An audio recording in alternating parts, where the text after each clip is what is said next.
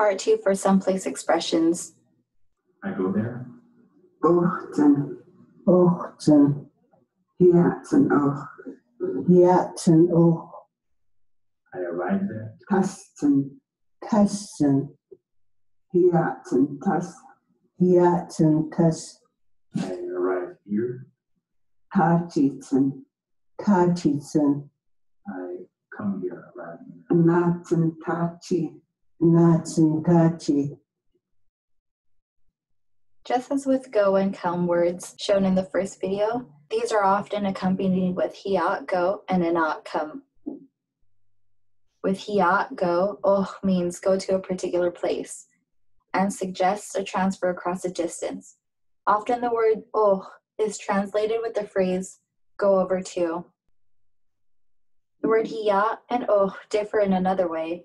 Remember that you can combine hiat with the word prefix at, go to, as in hiat's in town, I go to town.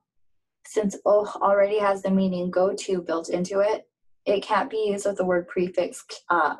Instead, it can be followed by a word prefix with a, be at, as in oh not town, I go to town.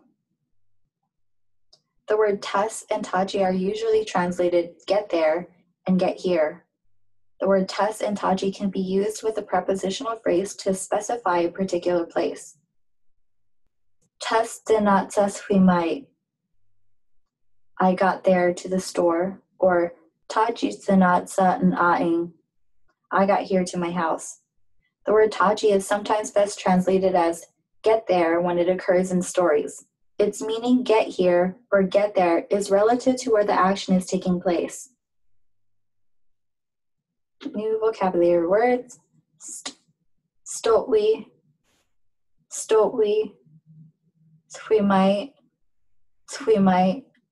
and shtanghuin. Ochten, Asial, Tachi, Tatswadia, ein, Herzen, Taswachi, Quachi, Klallam, Tanachi, Kwachi. Be here, be there, and beware. Two very common and useful roots are iya, be there, and ashla, be here. There are two of many location verbs in Klallam, e for an extended list.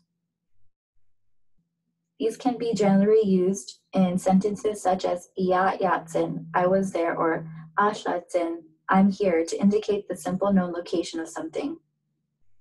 My mother is there. Ia Santan, Herzen, Tam, My mother is here. Atla Santan, Achlatzen, Tam, It's where my mother is. Ia Santan, Swiasten, Tam, It's where we are.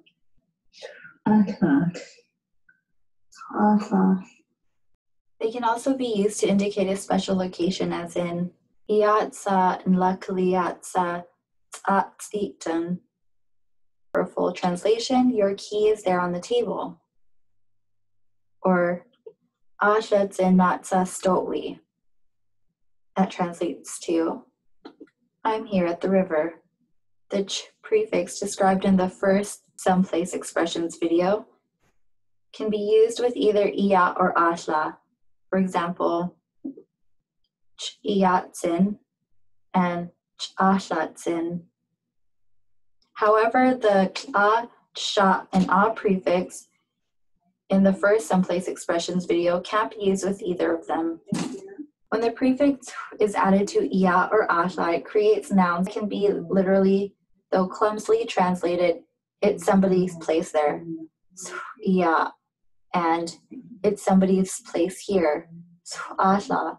So for example, the last model can be translated as it's our place here. Did you notice the subject is marked by the possessive suffix? In the last model, we is marked by that barred L for our suffix on ashla.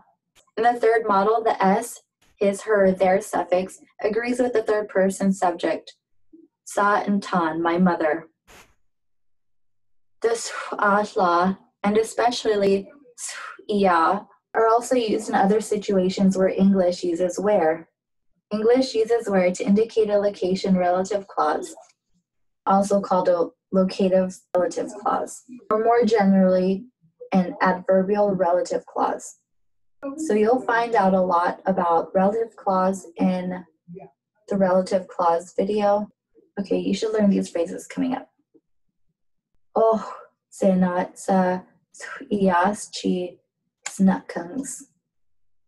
That translates to, I went to where he dove. Or, ahlayat senat sa ahlash. And that translates to, I was here where we are. And the last sentence, Kasht quas ias qua ya English ya. And that translates to, Pish is where our houses were. And the last quinoe, Achinochksan Homet. Yeah, I just, yes, just no. Out, yeah. Yes, we ask Kins Quino. Hoi.